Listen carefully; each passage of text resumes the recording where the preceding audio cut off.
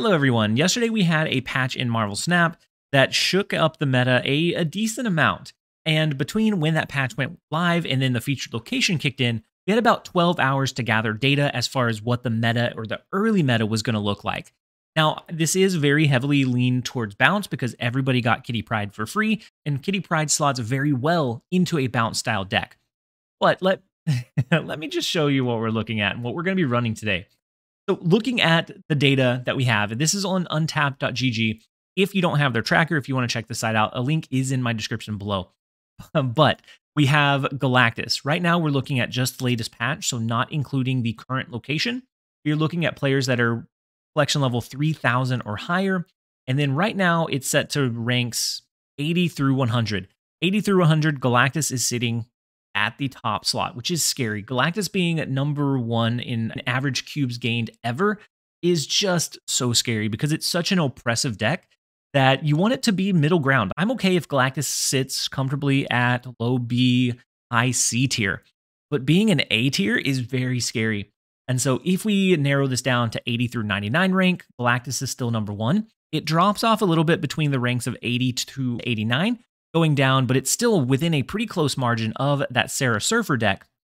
We scale that back up, looking at 90 through 99, Galactus is number 1, including the Infinite players, still number 1, and then just the Infinite players, so the 100 plus players, and it still has a pretty sizable lead. Now, this is incredibly early. This doesn't mean that Galactus is just broken, but we are going to dive into a Galactus build. It got a little bit of a buff, just ever so slightly. In the uncertain meta state, it does have some strengths because it is a very consistent, very linear line. And I know I covered one recently, but with the release of Iron Lad, he helps increase that consistency, and just everything goes towards making sure you have a consistent way to drop that power. Now, there's still several ways you can build Galactus. You can build a more flexible or more turn 6 style Galactus deck. If you don't have Jeff and Iron Lad, I would honestly suggest that instead, one that runs Shuri, Taskmaster, Nimrod, Doc Ock, to give you those multiple play lines to drain the opponent's resources, to pump out a lot of power, and you're not relying so heavily on the Galactus play. You do still rely on it pretty heavily, but not to such a heavy degree. Now, if you're looking for just an all-out, consistent, I want to play Galactus, and that is what I want to do, I don't really want to think about the multiple play lines, then this version is going to be a little bit better for you. And both operate very consistently. I believe the turn 6 one with the Nimrod has about 57% win rate for the most part, and then this version will creep a little bit closer to 60% in a lot of cases. Now, depending on the sample size, that could range anywhere from like 53 up through 60, but in my experience, I've maintained over a 60% win rate with a Galactus deck, which is just so unfortunate. It's so unfortunate, it really is. And so as far as the deck goes, it's very straightforward. You want to curve your cards earlier, your Yondu, your Jeff, your Electro, your Wave, into either a Doc Ock on 4. If you hit your Electro line, a Doc Ock on 4, a Galactus on 5 is going to be huge. You drain them of those counterplays, and then you get a big buffed up Null, a hugely discounted Death, and just overall, it gives you so much flexibility. If you don't hit the Electro, doing something like Wave into an early Galactus, so a Galactus on turn 4 into a Spider-Man on turn 5 is damn near unstoppable. And then if they happen to get just a tiny bit more power than you get on the board, or if they Spider-Man lock you as well, we have the Jeff to try to play a little bit more power into that location. And then with Iron Lad serves that purpose of, towards the end of the game, we typically have 3 to 4 cards left in our deck. With Chavez starting at the bottom, as long as we don't have something shuffled in, Iron Lad is always going to give us one of those additional or last remaining 2 or 3 cards. And so we can use this to more consistently dig for a Doc Ock, dig for a Spider-Man, dig for Galactus sometimes. Just a lot of ways that Iron Lad can serve to kind of give you a last route, last choice Hail Mary play to try to get something of value. I know that a Galactus list is not well received, not well looked at, but it is incredibly consistent. And it just continues to get more and more consistent over time. And I think that says more of a problem for the card itself or for the archetype itself, rather than the deck. But I do always want to showcase the decks that are performing incredibly well. And this one is a standout list right now, unfortunately. So let's go ahead and jump over into a couple of games. Hope you guys enjoy. All right, so first up we have Paranoid. So Bifrost is going to push all of the cards over one direction. which might not be terrible depending on what the rest of our draw looks like. I'm going to go ahead and play Yondu into the last location. We're going to hope that the middle location is not Malloy's. So our Yondu destroys their Ronin. I do know a lot of people do enjoy trying to make Ronin work. I know Dara is a huge Ronin, like a huge Ronin supporter. I've never seen it myself. I can't get behind Ronin. Some games he'll be great, but I just don't find him as consistent as something else. Maybe I'm wrong. Hopefully maybe I'm wrong. All right, we're gonna go ahead and do Electro. Sakaar is going to pull a random card here. Unfortunately, we don't have Iron Lad or Doc Ock or Galactus. I guess maybe fortunately we don't have Galactus. So it pulls into our death. It pulls into their Maximus. So we get some pretty we get some resources. So what we can do now is we can do a Doc Ock. We could do a Doc Ock to pull the rest of their 3-cost cards out of their hand, but I think what we're going to do instead is we're going to do an Iron Lad. We're going to do an Iron Lad. Maybe we copy Galactus. Maybe we get Wave. Either way, we know it's not going to hit Chavez, so we have a 50-50 chance here. All right. The Paranoid did not want to let us see if we were going to get the top deck or not. We're going to go ahead and take the 1 cube. I expect that to be pretty common with a Galactus list. Let's go ahead and take it and jump over into the next one. All right, next up we have Retsudo. The first location is Murder World, which isn't bad. We're going to be able to place our Electro there. Their first card is a 0, so it looked into Milano, none of all things, Milano. Let's go ahead and play Jeff.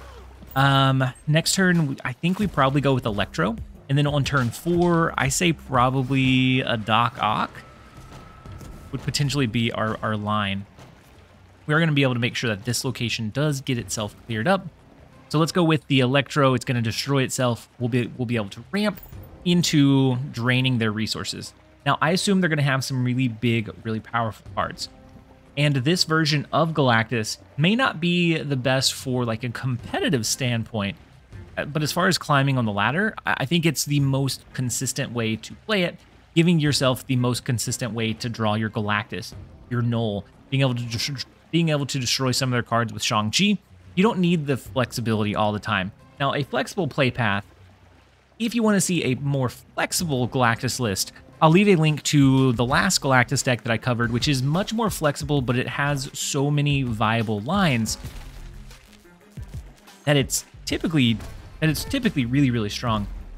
So they, oh no, oh man, well, so they can't play into the Onslaught Citadel anymore because they have their Ebony Maw there. They can't play for it. I think we're going to go, we could go something like Yondu and Iron Lad, but we don't know necessarily what that's going to pull just yet. I think we wait a turn, see if we get Galactus. If we get Galactus, we can play it into this lane on turn 5, and then on turn 6, we should be able to hold it down. We're going to go with the Doc Ock into the left lane. I assume they play for Milano. I think we can win the Onslaught Citadel, but we don't know for sure. So let's go ahead and play the Doc Ock into Murder World. Enchantress is big, okay. And then let's pull the rest of their resources. I assume they're big cards like Typhoid Mary, Arrow is big, and Gamora is also big. Wow, some big powerhouse resources coming down. Now we have the 1 out of 3 for Iron Lad to flip into what we would want it to flip into here. If it does, can we still win? I don't know. We would have to play 2 cards to bounce it their way and then bounce the Titania back to make sure that we won this location. We're actually going to hold our Yondu here. We're going to hold him for the last turn of the game. We do have the extra energy, so we should be able to make it happen. Let's see what we pull into. The Red Skull in Milano is big. Iron Lad, if that's Galactus, huge. If it's Null, that should be okay as well, because Null is Null is an ongoing card. We don't have to fight for this location anymore. All we have to do is win one of the other 2. We don't have initiative here, so we can do something pretty simple, like maybe this. Do we even do Yondu? Or maybe it's just Wave. Maybe it's just a Wave play. Wave is 1 extra power. I don't think we'll need it because we're going to take out their Gamora. But we are going to go ahead and send this. This is a Galactus deck, but we're going to find a way to win outside of Galactus, courtesy of the Iron Lad. we're not going to go Yondu. I think this lane is fine. If we were worried about this location, then I would do the Yondu to make sure we buffed up our Iron Lad a little bit further. And so they have the Doctor Doom to go wide, but the Shang-Chi is going to make sure that we buff up our Iron Lad further. And the Jeff and the one extra point actually does turn out to be what gives us the lead in Murder World. We would have held down the point differential because Yondu would have destroyed something, but nonetheless, it is nice that we won 2 lanes. Let's go ahead and jump over into the next one. All right, next up we have the Snap God. First location is Westview. We're going to go ahead and skip here. We have Jeff. Playing into the Sandbar becomes very tough for almost any deck. We do have Jeff that's able to play for it, so I'm going to go ahead and put that there just as a tempo or initiative grabber, but it looks like they have something very similar up their sleeve. I guess let's go ahead and go wave. Go ahead and go wave into Westview, just in case that turns into something that's incredibly restrictive. The bad thing is we don't have a good follow-up for the Westview line. No matter what we play, it's not huge. Sinister London's pretty cool. Sinister London's pretty cool. If we're able to get a Shang-Chi to destroy any of their cards, then we can do some pretty big things. Maybe we do Iron Lad, see if it copies... See if it copies Doc Ock. Not a bad shot. We're going to go ahead and lock in the Iron Lad. They have a Magneto, which is pretty big. It moves the Green Goblin around, but it also moves Wave out, so we have an additional space in Sinister London to play some additional cards. Magneto is huge here, but we are going to be able to do a Shang-Chi pretty early. Our Yondu takes out their Shang-Chi. And so now we can do Shang-Chi plus Yondu to take out this Magneto. Do we try to see if maybe we can take out 2 Magnetos? Yeah. And then on the last turn, we'll have our Null to lean in on. We know that they don't have Shang-Chi, so we should be perfectly fine here. We, of course, are not going to be able to go the Galactus route this game, but that's okay. I don't think we need to. Now, okay, Polaris has to pull the Jeff. That is the only thing that's revealed that would be able to hit that. And unfortunately, Jeff goes back into Sandbar, and so we're unable to swing and take out the Magneto, but they use a Polaris, a Miles Morales, so I'm thinking this is probably like the Hawk deck or the Stature deck or something similar, and we have a massive 21 power Null that I don't think they're going to be able to overpower regardless of what they play here. So we're going to go ahead and lock this in. This is the second game where Galactus was nowhere to be found, but I think we're able to find a way to win nonetheless. They don't have Shang-Chi. Enchanters could be detrimental, but I don't think they have that either.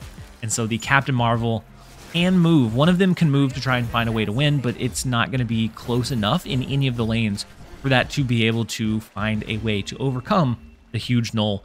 Having 4 Yondus was so clutch, and being able to take out the one Magneto was really beneficial as well.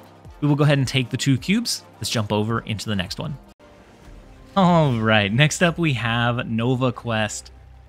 The first location being Los Diablos base, but our opening hand is beautiful. We have the Electro, which is, in my opinion, the better ramp component, unless you have something like Galactus and Spider-Man instead.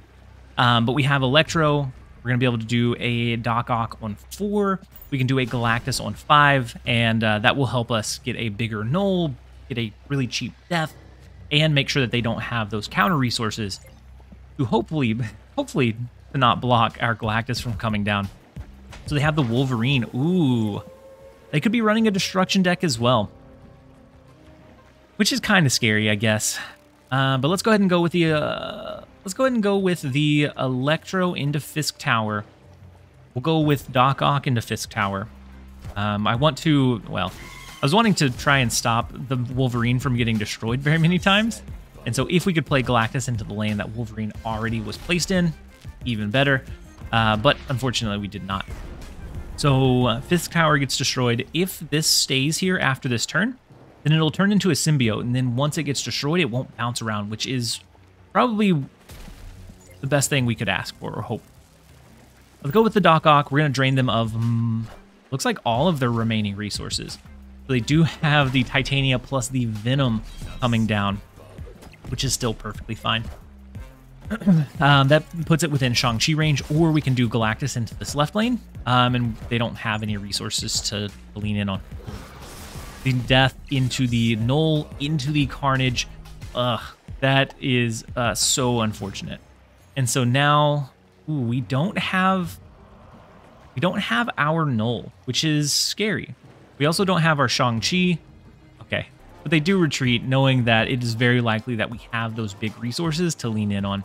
And so, and so we will absolutely take the 2 cubes. That is why we snapped early and aggressively. Let's go ahead and take it, jump over into the next one.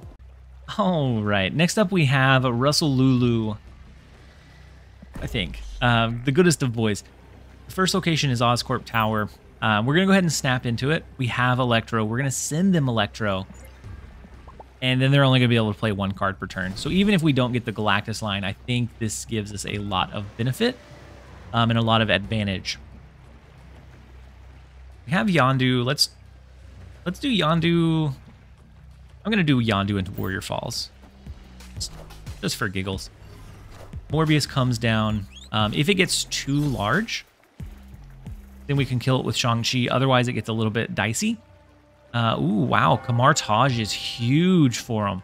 And a lot of times a discard deck doesn't mind only playing 1 card per turn. Oof. Okay. We do have our Shang-Chi, but we don't really have much else to go on here. So we know if they discard their Swarm, oh, beautiful. They can no longer freely play their Swarms, and so it makes it a little bit more difficult. They can use it as a way to buff up their Morbius, but they can't use it as a way to flood the board or flood the locations. All right, so let's do Jeff. We could do Spider-Man. We could do Shang-Chi, but I want to save those because we are going to be able to do our Galactus on turn 5. Ooh, and they stack both Morbius and Dracula into the same lane. Very, very, very bold. Let's go ahead and do our Galactus. Oscorp Tower is the prime idea, prime location for it. They do use a MODOK. So let's see what they discard here. Apocalypse is big. Oof. The Swarms are big. Okay, so the Apocalypse is going to be, what, 12 power because they discarded it once? I'm surprised they didn't split the Dracula and play MODOK where they... somewhere else. All right. So they have the lead. They have initiative. So we're going to be able to... That's spicy. If they don't play the Apocalypse. So they should. They should absolutely play the Apocalypse. That's the correct play. That's the most power. But if they played a Swarm... Nah, if they played a Swarm, we'd be fine. They can only play 1 card, and so I assume the Apocalypse comes down. We're going to use Shang-Chi to destroy it, and then the death helps us swing the lane in our favor otherwise. And so we will swing the 4 cubes, and that is kind of where Galactus kind of steals some things. Whenever you don't properly anticipate what that last turn play is going to be, that is where you're going to gain your most cubes as a Galactus player. I, for one, lose 4 and 8 cube games against Galactus very frequently, thinking that, nah, I know what you're going to do, I can counter it, and then they do something slightly different. So let's go ahead and take the 4 cubes. Let's jump over into the next one. All right, next up we have Gayandric. The first location is Altar of Death. The second one is Murder World. This is just a destroy-heavy game. My goodness. And so we're going to get some benefit from those locations. The third one turns into Milano. We're going to want to be able to do Galactus early.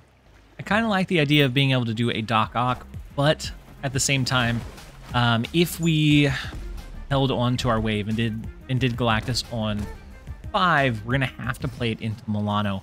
So to be able to avoid that, we would have to play it somewhere else earlier. So let's go ahead and play the Galactus into Murder World. It's a little bit too telltale. It's a little bit earlier than what I like, especially for not having Spider-Man in our opening hand. But it is, honestly, it is what it is. If we don't draw Spider-Man next turn, we have the Hail Mary of Iron Lad to be able to give us that additional chance to potentially pull into it.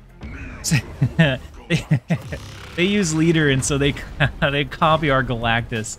And so we're going to get to see him trigger 2 times in a row. Super unfortunate. But it is what it is. We could do a Doc Ock and try to drain them of those big resources. And then that would be able to, and that would allow us to do like a death on this next turn. We could do a Shang-Chi to swing any of those big cards. Or we could hope for something good with our Iron Lad. We have 2 decent pulls. So Iron Lad could either hit Spider-Man or it could hit Yondu. Either one would be pretty promising. You gotta be confident with the Galactus. So we're gonna snap into this. We're gonna play the Doc Ock. We're not going to play the Doc Ock. We're going to snap into it, force the retreat, and then now we are going to go ahead and jump over into the net. All right, next up we have Mr. Moore. The first location being Tinker's Workshop gives us extra energy. We do get waves, so we can always Galactus on 4 if we want to, depending on what the locations turn out to be. So using Galactus on 5 is not going to be ideal, so like something like an Electro Ramp isn't as beneficial as it would be otherwise, because Milano is going to force us into playing only into that location. All right, let's do a wave. That's going to, unfortunately, going to give them a lot of information, I think. They have the Goose, so I think they probably have some kind of wave restriction in-game as well. But we have our wave. The only thing that they could do here to stop us is a Cosmo. All right, next up we have Goose Fraba. The first location is Cloning Vats, and so maybe that encourages them to play there early, consistently, and maybe they put a little bit too much power out on the board. Maybe we can get a bigger null in the process, a cheaper death in the process. They have Time Stone, which is going to be pretty big. Milano, unfortunately, is not what we wanted to see. Not a fan of seeing Milano. It is the featured location right now, but it's not great for a Galactus deck in general. Just because it is so restrictive on how and when you can play your Galactus, it almost forces you to play it early in most games. So Kamar Taj comes down. That's not terrible for us. Not great, but it's not terrible. Let's do Wave. We'll do Galactus. Let's do Wave. We'll do Galactus on 4. We'll follow that up with a Doc Ock in Kamar Taj to try to cap out their location. If we get any big cards, we'll be able to use Shang-Chi. Now, if they have restrictive measures that really stop us from being able to play for Kamar Taj, maybe at that point we have to run the Viper. The Viper's big. The Viper's really, really big. So what if we did something like... Doc Ock? So this looks like a Clog style deck. It looks telltale of being a Clog deck. What if we did Doc Ock here? Next turn, maybe we get to do an Iron Lad. Maybe we do a Spider-Man in one of these other 2 lanes. We can use Yondu on the last turn. Maybe Shang-Chi plus Yondu to find a way to position ourselves in the best way to win. Now, the Viper, the double Viper was big. The double Viper was so clutch, making sure that we couldn't do a Galactus. But hopefully, we can find a way to maneuver outside of it. They could be dropping a Debris, which would be a double trigger. Luckily, we have Jeff that would be able to move out of that Dream Dimension location. And so the Professor X lock, very, very interesting. They have 1 turn to play for Milano. We can put more resources into this lane with Jeff. We do get our Spider-Man, so we're going to go ahead and lock in the Dream Dimension so that they can't play on the final turn. So a Galactus deck very quickly turned into a lane lockdown with this Milano location. Again, not a fan of the Milano location, but as far as a lockdown or lane control style archetype, I think it's probably pretty promising, honestly. So the Power Stone comes down, the Soul Stone comes down. They are unable to drop a buff card. A Blue Marvel, a Spectrum, they're unable to do any of that on the final turn, and so we are able to get the 2 cubes. Not your ideal Galactus line, but we will still take it.